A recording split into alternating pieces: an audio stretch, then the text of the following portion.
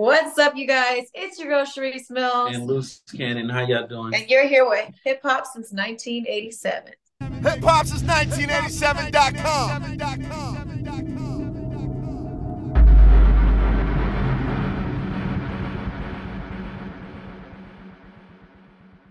Yes, I have the beautiful power couple here. How are you guys? We're doing great. Doing good. How you Oh, doing? I'm good. I know you guys recently just dropped your reality TV show called Baddie and the Yes, Beat. yes, Yeah. yes. I know that the show premiered on Valentine's Day. So what did you guys do for Valentine's Day? Like what was special to celebrate? You know what was special? We dropped our own TV show. That was the most specialist thing ever because you know what? We gave you guys our love to the world.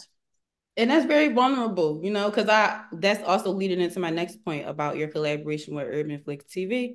And I'm realizing that the show is being branded as an unscripted reality TV show, right? So y'all Yeah, are really getting definitely. real, right? So how did y'all feel about going with that approach? Because I grew up on reality TV, but it's all pretty scripted. So how Mhm. did y'all come Yeah, with no, Most people get that conception because they don't realize most of it is scripted. But when it came to our show, it was so real and uncut. We even have footage in there from before we met, to lead up to our story and how we actually came together. There were times we were at the same event and didn't even know each other. Like we should have met 5, 10 years ago. It's right? crazy. no. So it was just all about timing, but there's Mhm. nothing fake about our show. We just gave everybody our life. Yeah, the We good, gave the bad, the ugly. the sad, the happy, everything. Yeah. They I mean, got I, it. I feel like we're really in a time now, like in a generation where vulnerability and like transparency is really like popular, like being regular, being real. Yeah. This is what's going on, Oh yeah. I Yeah. think I really People they complain about the type of show of showing the realness, but then you complain that you want that too. So it's like, right, which one do you want? We give it to you. Oh, this is showing us in the bad light. No, it's in the light that it is. This is what we go through. We right. got issues within business, with family, with friends. Mhm. That's life. Each other. Yeah. You know what I'm saying? And there's is we wanted to give a different Dynamic. dynamic going. You know how like they have the reality TV shows, but then they all in just one house, and they Yeah. wanted to they And then you just got fight. security holding back stuff. No, you gonna get you everything. Yeah, we Right. ain't breaking them no Ain't no fights. ain't no fake houses or anything like that. This is where we stay, where we lay our head, even though we're about to buy a new house because we've had way too many people breaking in our stuff. I But was gonna no, look. we Go. What were you saying? no go ahead. Oh, that was leading into like. So I was going to say, right? I noticed that there might be a little bit of drama here and there because that's reality, throughout the season. But just in general, how do you guys handle conflict or problems together as a unit? Like, what's your process? We don't speak about it, so Yeah. that's how we handle it. It's like all the naysayers and sayers or whatever that speak and gossip and stuff like that. We just be minding our own business.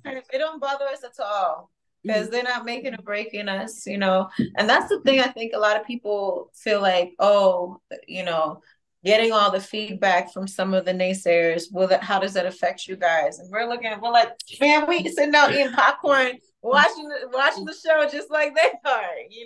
Yeah, so it's like we tunnel vision. So Yeah. we don't see like that's why the windshield is always bigger than the rear view. Mhm. Because when people stay looking at the rear view, they looking at the past and everything else. We looking straight forward. And Straightforward. that's why it's bigger. It's a bigger picture for us. Hmm. Right.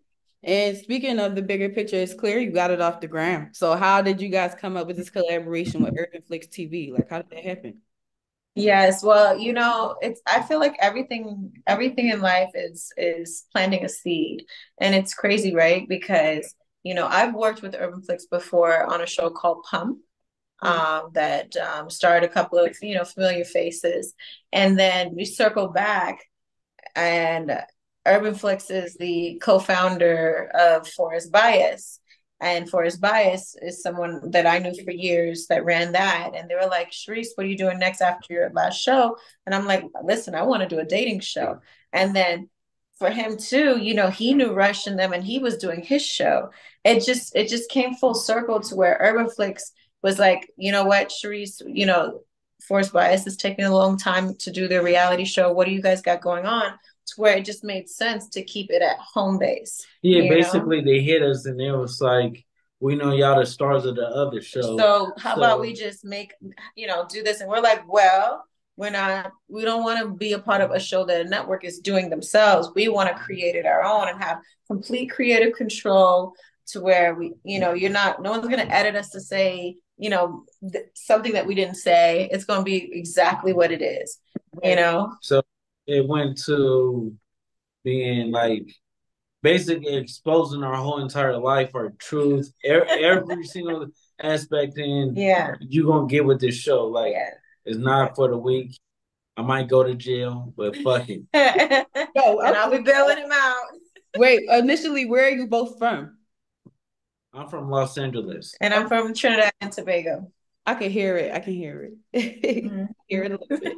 But that being said, so I know that you're generally an actress and a recording artist as well. And I know that you're also a music executive / artist and producer, right? So kind of walking into this world of, so for one, you guys are already walking into the world of spotlight, but now it's this ultimate world of spotlight because you guys have been in TV, right? So that being said, how is it just generally being in the spotlight like that? You're in the spotlight. You both are in the spotlight for multiple things. So how do you handle that?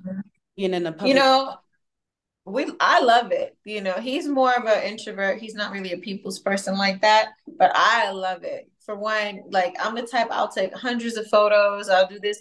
He'd be like, man, I want to take a photo. But you know, I feel like because we are that happy medium, he's learning to. No, see, with me, it's not like that.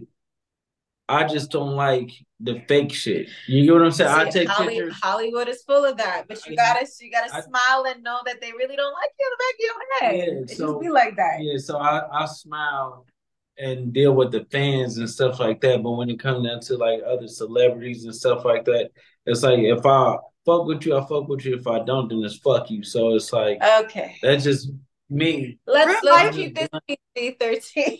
Now I'm just raw with it. So it's like people, you know, like they get what they get. Like you'll know if I don't like you because you stick your hand out, I just look at it. So that's just I'm the opposite. I'll take the hands. How you doing? Okay. This is the dynamic though, right? Baddie and the Beast. So, exactly. It's so crazy. That's why I was saying earlier, Fire and Ice, Baddie and the Beast. Like it makes sense. Like, you know, they're just like beautiful star. Hi, what's up? And he's like in the corner chilling type shit. Be like, don't get too close now. Yeah, it works though. It works though. It's a strong dynamic. It is. And I feel like in this business, especially as a woman, you're not respected, you know, to where it's great to have someone by my side to where if they don't give us the respect, best believe he's gonna get it out of you. Have an extra voice. Yes, 100%. I agree with you on that 100%. But that being said, given that you guys are also in the music world, is there anything that we can like expect in the near future too? And maybe see of course. Show? Yeah, of course. We have a dope feature. We're not going to say the name just yet. That we filmed during filming of the show, and you're going to get to see us create it. He produced it, and we wrote it together. Yeah, it's one of the biggest artists out now. So you guys will get to see that further down in the episode. Yeah, so it's like real and it's like raw. Like you know how people be like when they do songs and stuff, they only like do the recording part, and then once the song is done, they acting like they actually just did everything right then and there. You got everything from the beginning, from the starting, the production side to visuals to like every aspect that you would get in the studio. Right, that's hard. I love that though, because a lot, like I said, going back to me saying like I grew up on scripted reality TV, so a lot of people consume it and don't even really dig too deep. Like, damn, maybe that didn't happen like that. Because it's a whole it really did. Yeah. But like aside from music and reality TV, generally I'll say all of us in the creative space are entrepreneurs, right? So that being said, what other business ventures do you guys or business interests would you guys might have individually or together? We both like a lot of properties, so we like to build like our foundation on like buying properties. Yeah. She's real big in the Airbnb business. Yeah. But so our next goal is to purchase a building that'll have a bunch of units. Yeah, apartment space where we could just turn every all into apartment Airbnbs. into Airbnbs, like just one space. Excellent. I'm all smiling over here. I'm proud of you. Yeah. So like, Thank you. No, so how do you guys really, so say you met somebody, right, that's totally unaware to you, right? And given that you each wear so many hats, which is amazing. But if a stranger came up to you and they didn't know you, just got in a conversation, how would you package everything you do into one like pitch? Feel me? That's easy. Shit. I start speaking, you get what you get when you talk about Luce Cannon. So it's like she just said one word, honey. Yeah, one word. Greatness. I label myself as an entertainer, because I feel like I enjoy making people smile, making people cry with my voice. I enjoy influencing people with what I wear. I enjoy, entertaining people when I'm on screen. So I just one word for me is an entertainer. Okay, with me, I'm not a kid's role model. I don't want to be a kid's role model. I'm just the type of person that just don't give a fuck. You don't get it. I be in the meetings with all the rich white folks and everything like that. They love me, but they just love me for who I am. I don't sugarcoat nothing. I won't change how I talk, how I speak, how I dress. Okay, let's shut the mic now. Where's my phone at? Unscripted, real life shit. Unscripted. Man. I'm cracking up. Okay, cool. So every Wednesday, people can expect to see Baddie and the Beast, correct? Correct. So in between, right? Like, so this goes back to like the unscripted conversation. You know, when you watch reality TV and you see all the mess that people argue on the internet and stuff, is this that like, will it be that kind of unscripted dynamic as well, you think? Oh, yeah. Oh, yeah. You talking about ways like arguing to fights and shit? Oh, yeah. You know how people get on the internet, like, and that be, yeah. Yeah, no, you can get that. We already got one of our castmates, I guess, cousin or not niece, is arguing with my bodyguard because the bodyguard tased her cousin in the scene. She's like, "Oh, we going to get it." I'm like, "Okay, y'all."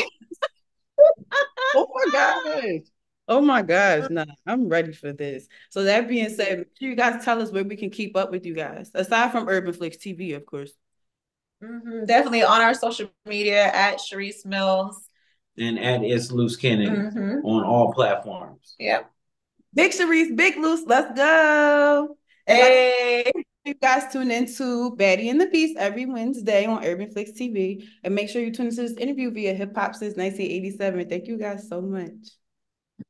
Thank you for having us. Bye.